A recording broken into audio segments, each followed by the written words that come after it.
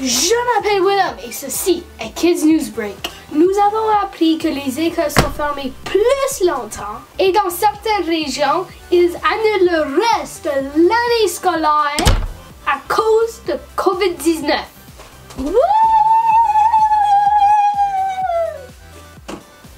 Puisque vous avez tout ce temps libre, assurez-vous de consulter tous nos autres vidéos. Certains pourraient dire qu'elles sont en fait c'est quoi le mot? Éducative. Faites certain de donner des pouces en l'air et abonnez à la chaîne et les hits vont continuer à venir.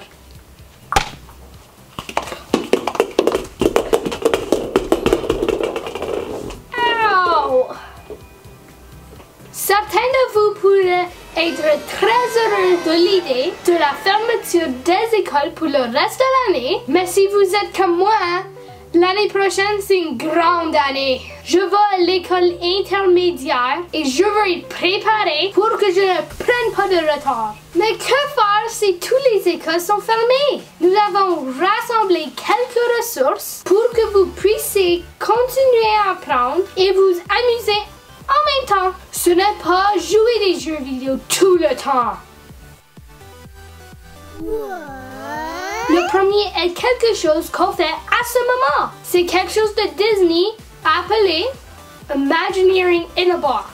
Ce cours en ligne vous permet d'entrer dans les coulisses avec les Disney Imagineers et réaliser des exercices basés sur des projets pour concevoir votre propre parc d'attractions. Je crée un monde basé sur l'océan et je conçois un parc basé sur l'un de mes livres préférés.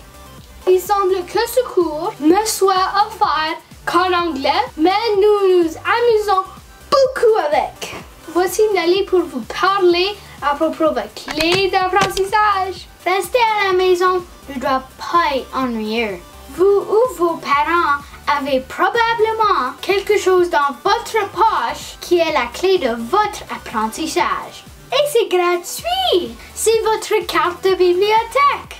Un grand nombre de communautés ont des accords avec différents cours d'apprentissage en ligne comme nous avons dans notre ville. Vous pouvez apprendre à jouer un instrument musical, à peindre, à chanter, ou beaucoup plus. Ils ont même un accord avec lynda.com où vous pouvez apprendre une tonne de programmes informatiques de Windows et Mac. Vous pouvez même apprendre à créer et éditer une vidéo comme celle-ci. Merci Nelly. Et tout cela est gratuit avec une carte de bibliothèque? Oui! Parce que tout le monde devrait rester à la maison, certains gouvernements ont essayé d'aider les étudiants comme nous à apprendre avec des ressources en ligne. Tout ce que nous avons fait de Google, la province dont nous vivons, et l'apprentissage en ligne. Et il y avait beaucoup de liens en ligne qui nous indiquent la bonne direction. Ce ne sont peut-être pas les sites web les plus excitants, mais ils sont là pour vous et ils sont assez bons. Nous avons même trouvé un site web appelé weareteachers.com et ils ont des liens vers 175 sites web différents pour aider les parents à nous enseigner pendant cette période étrange quand nous sommes tous coincés à la maison. Si vous sentez que vous devenez et que vous avez besoin de vous lever et bouger, il existe un grand nombre de vidéos d'exercices en ligne pour les enfants. Alors, nous sommes allés où d'autre? YouTube! Ils ont une montagne de vidéos d'exercices pour les enfants et encore, ils sont gratuits!